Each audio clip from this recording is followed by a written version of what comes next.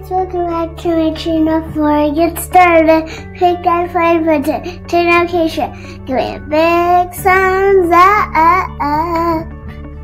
We're going to simplify multi-step exponential expressions.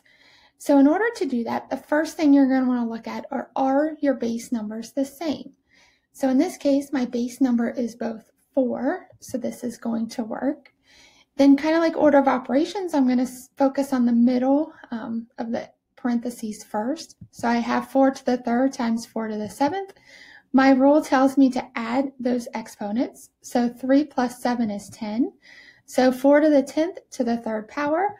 Now I'm going to focus on those exponents. My rule tells me to multiply those two numbers together to get a final answer of 4 to the 30th. First thing I'm going to look at again, are the base numbers the same? In this case, they're both 3, so this works. Now I'm going to solve it from left to right. So by focusing on my exponents first, 3 to the 6th to the second power, that tells me I'm going to multiply my exponents together to get 3 to the 12th. So that times 3 to the 5th.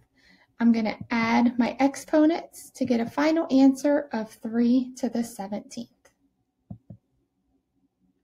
In our last example here, first thing I'm going to check, are the base numbers the same? They're all 6, so it works. And I'm going to think of this as a division problem. So I'm going to simplify the top first and then divide it by the denominator. So 6 to the 2nd times 6 to the 5th. I'm going to add those exponents together to get 6 to the 7th. And then when you're dividing, remember the rule is to subtract your exponents. So my final answer is 6 to the 4th.